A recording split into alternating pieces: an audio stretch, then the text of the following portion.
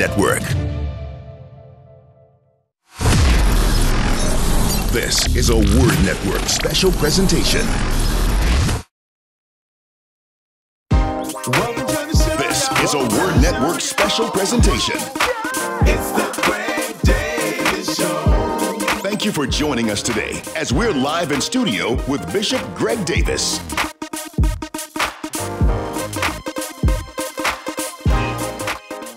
Welcome, and you are watching the Bishop Greg Davis, the Greg Davis Show live.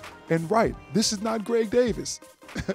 I have a bald head like Greg Davis, but I'm not Greg Davis. I'm Lester Love of the City of Love in New Orleans, Louisiana. We are here at the Full Gospel Baptist Church Fellowship Annual Conference, the 25th year in Columbus, Ohio, the place of the Great Awakening.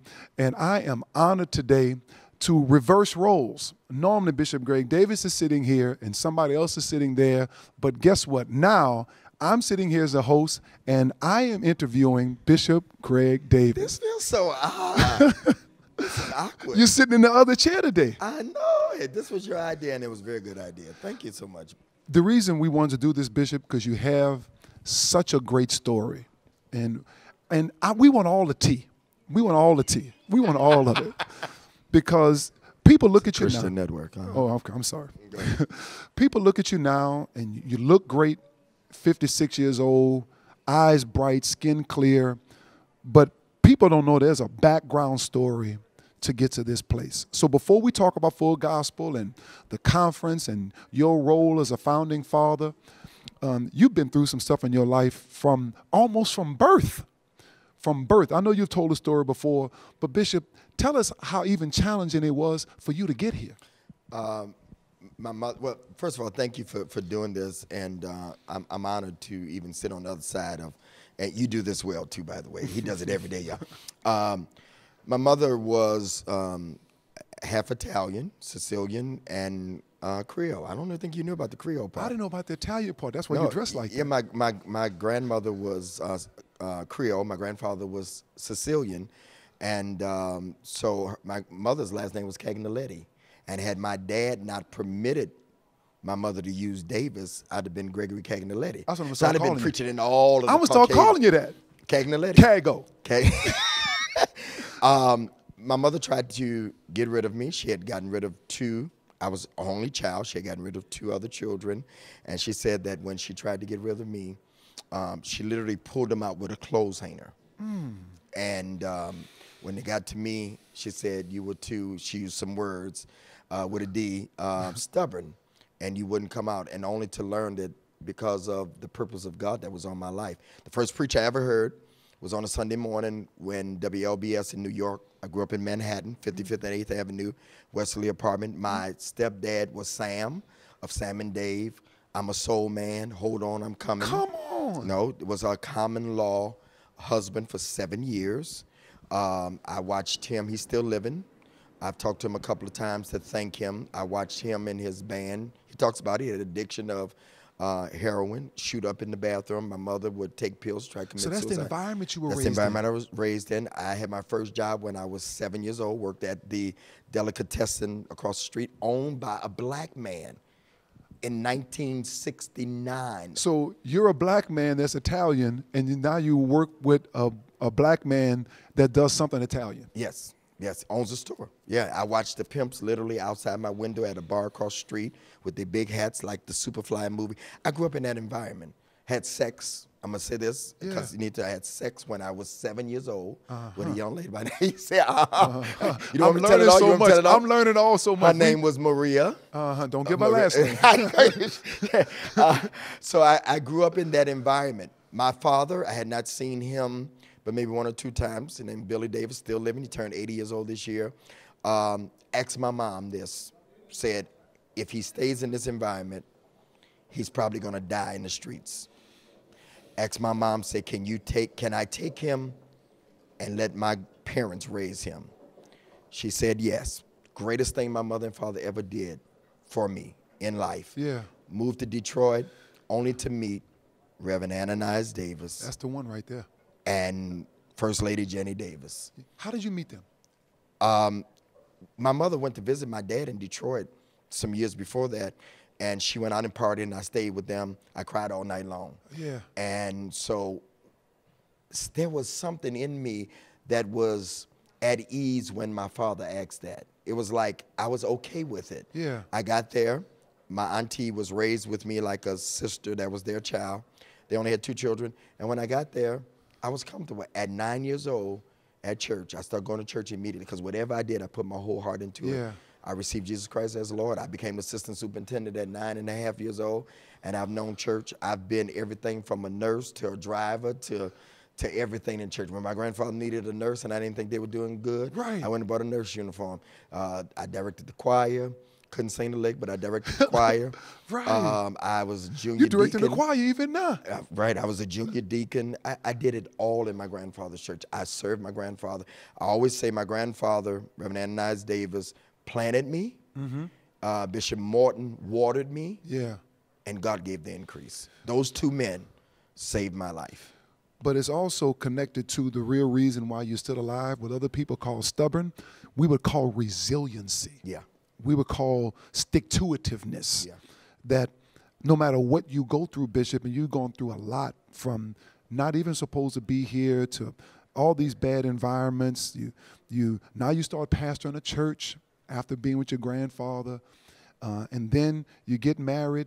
But then there's some tragedy that begin to happen even then. Yeah. In your marriage. Let me just digress. My mother died when I was 19 years old. One of her Johns called and said, "Hey, you Gregory?" I said, "Yeah." "Your mama's dead. She died at the house here." I had to get on the bus with a good friend of mine. And how old were you? I was 19, just had graduated. She never saw me preach. She never saw me on TV. How does that make you feel that she never saw that? You know, I have mixed feelings because I would have liked to at least let her know that all that she went through with me, Yeah. it was worth it. Yeah. My dad, of course he's seen it, but I had to go and identify my mother. Couldn't bury her. She had to be buried across upstate New York. My friend named Butch, who's part of my church now, he rode the Greyhound with me to go see about my mother and make sure that she. So I've been through a lot. Back to what you said. Pastor Kim Davis, we're good friends. Yeah. We helped build the fellowship. That's very rare in the African American community, that you can go through a divorce and still be friends. Yeah, we'll be here this week, and everybody be sitting looking like, really? You know, she's dating somebody else and all that. But I got married. We helped build ministries. Yes. We helped build kids. We helped build this fellowship. Did you? And she worked for me. Bishop said, "Hey, you keep on firing all these assistants, so I'm going to get one that you ain't going to fire. Pastor Kim going to be your assistant." Right. We literally were full-time with the fellowship. Right. Then the Word Network happened, television. She had an opportunity, a great moment to preach in this fellowship that propelled her ministry. Oh, when the dust settles. When the dust, everybody still When remembers. the dust settles. Right. Yeah. We raised spiritual children. Some of them sitting out there. And I would go home. Was living in 3 places. I had an apartment in Delaware. I had a house in Philly. I had a loft in Detroit. And I'd go home on Saturdays, and we had nothing to talk about. Man. Because we built everything and everybody else up, and we had nothing. There was we grew apart. Literally, we pushed each other to get to destiny, and then we didn't have nothing. Just giving to everybody. Giving to everybody else, giving to spiritual everybody. children, our children, raising our children, helping with full gospel, helping build churches. And even in that, we took over church, and we were then asked to leave the church. We went through a lot together, but we understand now that was the reason we were together, to build each other up, to get each other ready. And so we're best of friends. I just preached for the 2 churches that I handed over to her. Wow. Ebenezer and the River. She's the pastor of both of those churches. I go back on Father's Day. They honor me. Wow. And the day we announced to our churches that we were divorcing, she said, "Don't none of you all talk about him." That's Because Bishop Gregory Michael Davis remains my hero. And she says that to this day. Bishop, you're a lot of people's heroes. A lot of people that watch you every day You encourage us. You pour into us because you're always helping somebody. And you talked about this fellowship, and we're going to take a break in just a minute. But you talk about this fellowship. I'm watching you every day. I'm watching you every day. Wow, you let me know it's almost break time. That's good. Hey, I won't be back tomorrow. They're going to get rid of now. But I want you to tell us about the fellowship, and then you're doing something in your life, and I see a freshness on you. That's called celebration. And we're going to talk about that. We're talking about the fellowship now? No, we're going to talk after the break. I Okay. gave you a cue. We're having a break. Right. You're supposed to say we're going to break. We'll be right back. This is the Greg Davis Show. I'm Lester Love interviewing Greg Davis, Bishop Greg Davis, one of the great leaders of this fellowship and a great man. He's got a great story about how he helped the fellowship. And now, in the second half of his life, that he's doing something now that is giving him such a newness and such a refreshing. We'll be right back. You're on the Word Network with Lester Love at the Greg Davis Show. Davis Ministries presents Let the Healing Begin, Miami, with Bishop Greg Davis. Sunday, July 15th at 7 p.m. Held at North Miami Beach High School, 1247 Northeast 167th Street, North Miami Beach. Join Bishop Davis and his special musical guest, award-winning Vashon Mitchell. Down deep in my soul, down deep in my soul, down deep in my soul. Yes, you give me joy, down deep. And leading praise and worship, Pastor Damian Archat. That's Sunday, July 15th at 7 p.m. Come expecting healing in every area of your life with Bishop Greg Davis and musical guest Vashon Mitchell. Held at North Miami Beach High School, 1247 Northeast 167th Street, North Miami Beach. Let the healing begin.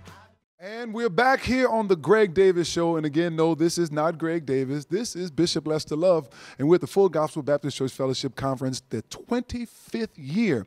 And if anybody wants any information about Full Gospel, just go straight to fullgospelconference.org. You'll be able to get all the information right there. Great preachers, great singers. It's going to be an incredible week. Started from the bottom, now we're here.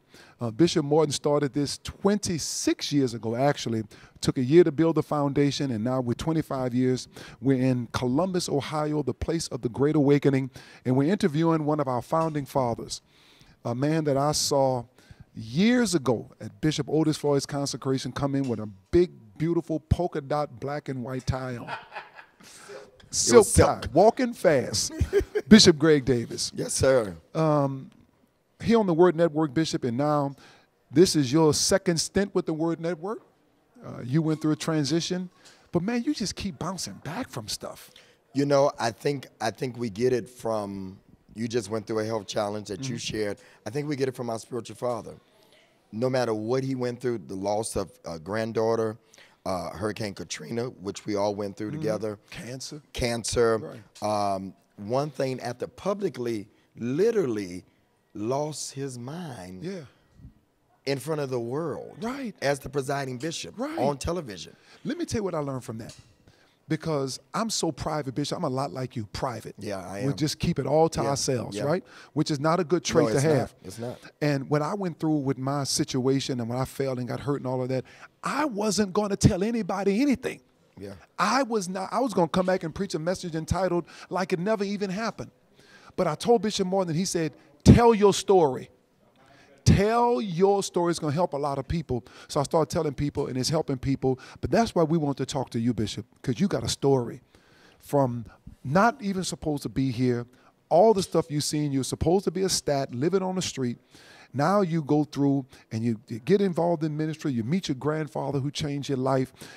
Fast forward, you served in every area of ministry, started pastoring, built the ministry, built everybody else, went through a divorce, a public divorce. While on Rejoicing the Word on the Word Network. Literally. I'm sitting here encouraging everybody else, and I'm going through divorce. And everybody knows us. I mean, Bishop shared with me, and I think for me, one of the other things about failing at marriage was disappointing him. Yeah. Because he said to me, and I don't even know if he remember, he said, next to me and co-pastor Morton, you all were the model couple. That's true. That's true. What happened? You all worked together, you did ministry together. Right. But what happens when the very thing you love kills your marriage? Literally ministry, because there was, here's the word, there was no balance. Yeah, no harmony. No harmony. We had no balance. Even when we went on vacation, we talked about church. The kids worked in the ministry. I remember us getting a house, and it was 2 rooms, and we made it an office. We made both rooms an office, so our offices is right next to each other. Bishop Morton gave us a suite in the headquarters, and our offices was together. Right. We did there was no balance. So even when we sat down, we only talked about ministry. So I encourage couples that are watching this, don't let ministry kill your marriage. Yeah. It was never intended. You know, we were taught in growing up, it's ministry first. Right. And God, then ministry, then family. family. Right. That is not the truth. Right. I come to tell you, it is not the truth. It is God first. It is family, and then it's ministry. Right. Or you will lose it. And now I can walk in churches and tell when pastors are not happy and couples are not happy, because I've been through that. And you know, you put on a good facade for the saints. Oh yeah, because we know how to do it. Oh, we're churchy. Yeah, praise But the Lord. You're sitting there unhappy. You're sitting there almost dead. You do this together well, but when you go on vacation. But see, looking back on it retrospectively, seeing you now compared to then, I can see now that you weren't happy. Seeing you Isn't that now, funny? because you're happy now. You can see it in your eyes. You can see it in your movement. I can look back and say, you know what? And it wasn't that you were non-responsive. It's just the aura that you had, the darkness that you had over you because you were not happy. But now look at you now, man, 56 years old. You look better than you've ever looked before. You feel better than you had before. And because you've helped so many people.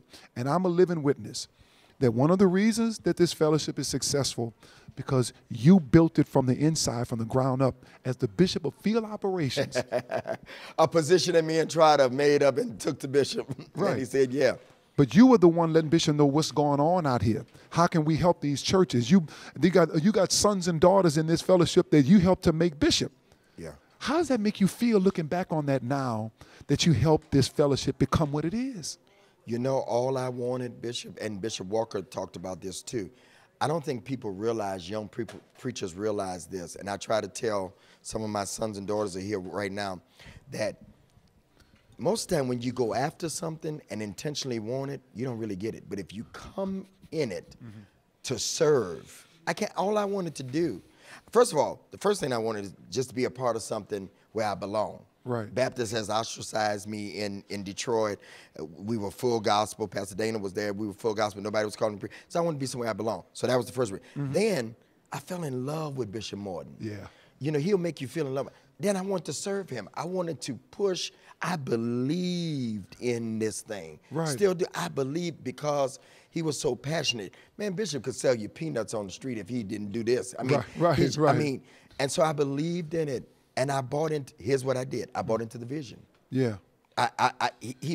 He'll make you buy into it. I bought into the vision, and anything that I could see, just like I did with my grandfather, where I could help and I could get out here and make it work, that's what I did. So when I look back now and see where we are and the longevity of it, and to know that a lot of these young fellas, Johnny Withers just told me he was 19 years old.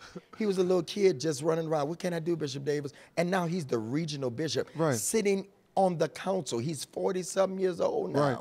And to see this next generation, people that I've recommended, probably over 60 bishops that's here, or 70 that the majority of the bishops that's here. Bishop, again, man, this is who you are, I believe. Because my mind went back to Phoenix, Arizona. And we thank God for Bishop Alexis Thomas, great church in Phoenix. We miss him.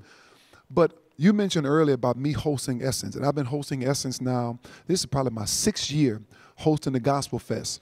But you know, the first time I ever hosted something before was when you came to me and said, Bishop, we having something at the conference. I want you to host it.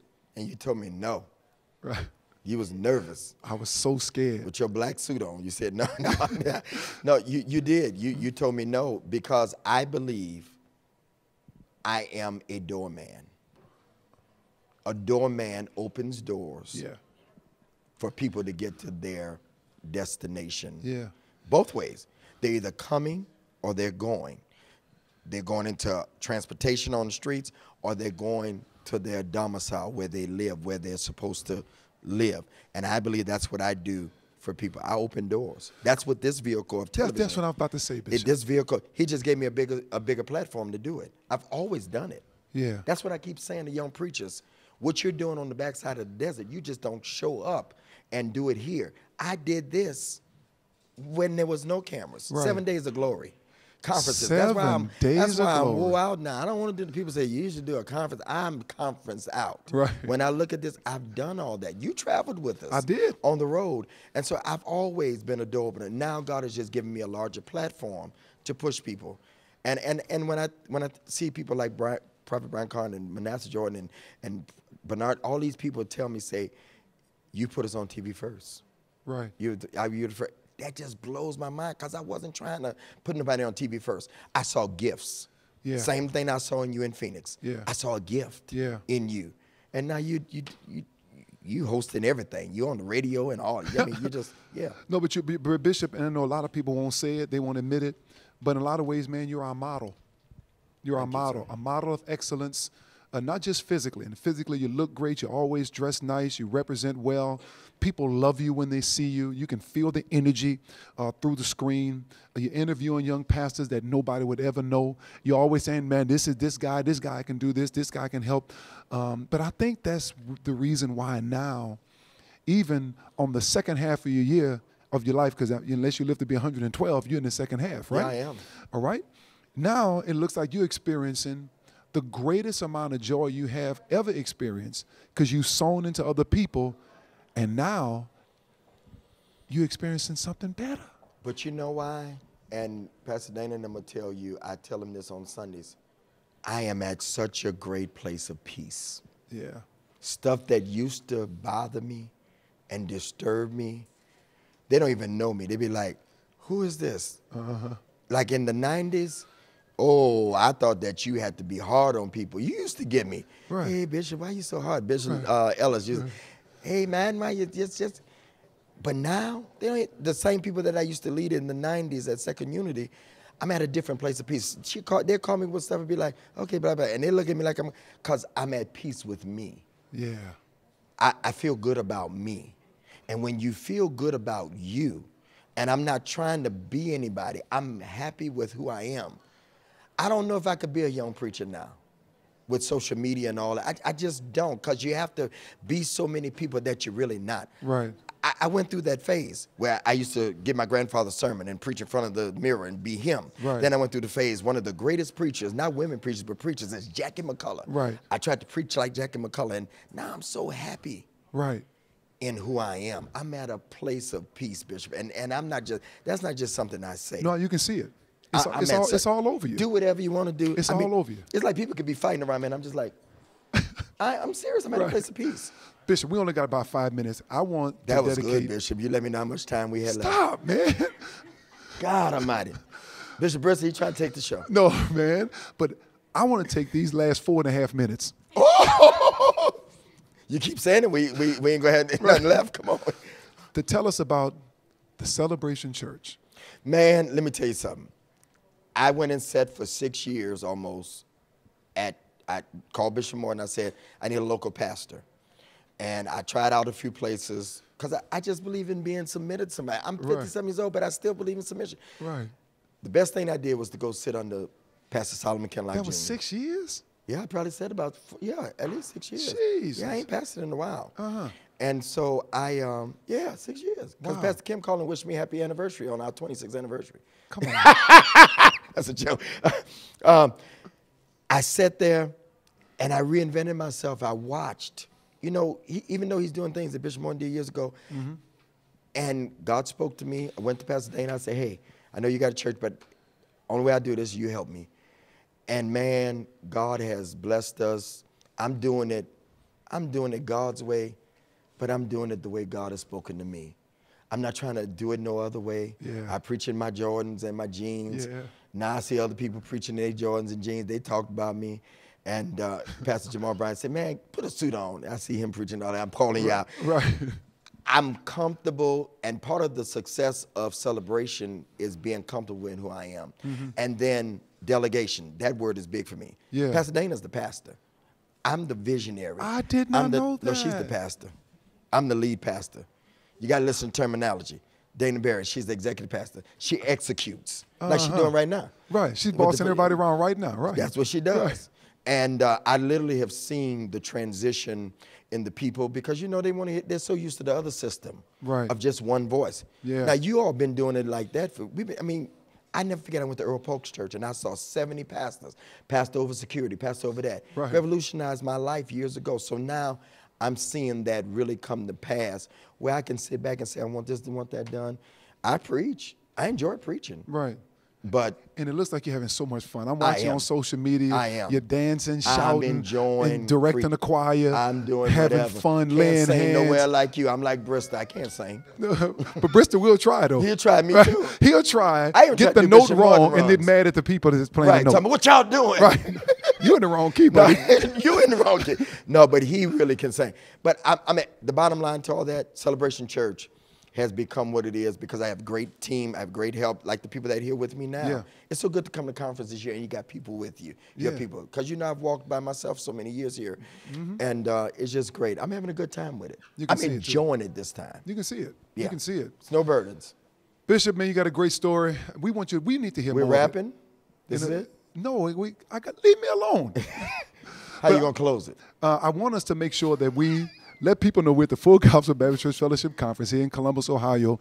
Great preachers. Of course, Bishop Walker's going to minister, Todd Hall, John Hanna, Samuel Rodriguez, our spiritual mother, Deborah Morton. Services for the youth, services for the young adults. All you need to do is go to fullgospelconference.org. You can check out everything. Download our app. We'll give you all the information. They're streaming live also every night right here live on the Word Network. We're just so happy to be here, Bishop. 855-730-WORD. Whoa! Trying to take it, huh? Let's the love live. Oh, boy. Let me see if you didn't ask me, how can they find me? I was getting ready to say that. No, you wasn't. You was about to close it. No, because I got You 30 closed the seconds. interview and asked me, so Bishop, where can we find you at? Okay. I want that treatment too. Right, okay. I ask everybody else. Bishop, where can we find At you? Bishop Greg Davis on all social media. At Bishop Greg Davis. Give me the same thing just because of my show. I want to go follow me. Get my books and products. I wrote 14 books. 14 books. You didn't ask me can't none go of to that. heaven if you don't follow Bishop Greg Davis. Thank you, Bishop, for the opportunity. This is the Bishop Greg Davis Show right here live in Columbus, Ohio at the Full Gospel Baptist Church Fellowship Conference, the 25th year of this great conference. Our founder, Bishop Paul S. Morton, and, of course, our presiding bishop, Bishop Joseph Warren Walker III. It's going to be a great, great week. Make sure you stay connected with us. You are live, not the Lester Love Show, but on the Greg Davis Show. Much love to you, and we'll see you next time.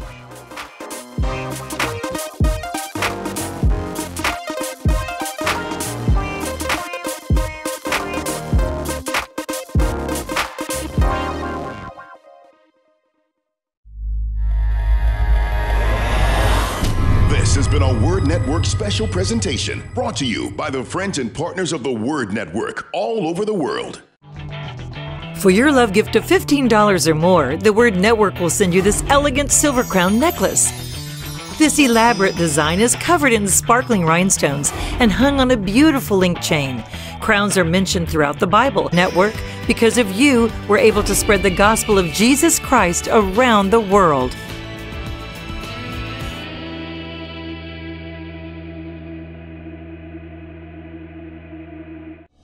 On the inside, you exchange your dead sin. Gospel Truth with Andrew Womack on the Word Network. You're watching the largest African American religious network in the world. We are the Word Network. Coming up on Discovering the Jewish Jesus, learn the significance of Yom Teruah, the Feast of Trumpets, and how it applies to your life today. Stay tuned for today's episode. Rabbi Schneider is a voice crying out in our lost world, pointing mankind to Jesus today.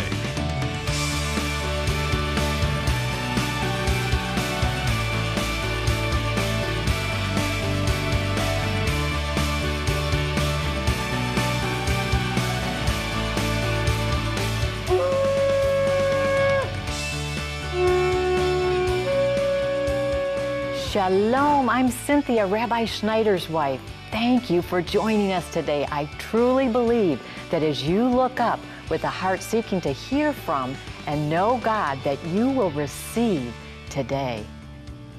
God bless you and shalom chavarim. Chavarim is the Hebrew word for friends, and God bless you and shalom, beloved ones. My name is Rabbi K.A. Schneider. Welcome today to Discovering the Jewish Jesus. I'm excited to be getting into the Word of God with you and talking about today how God's fall holy days, described in the book of Leviticus,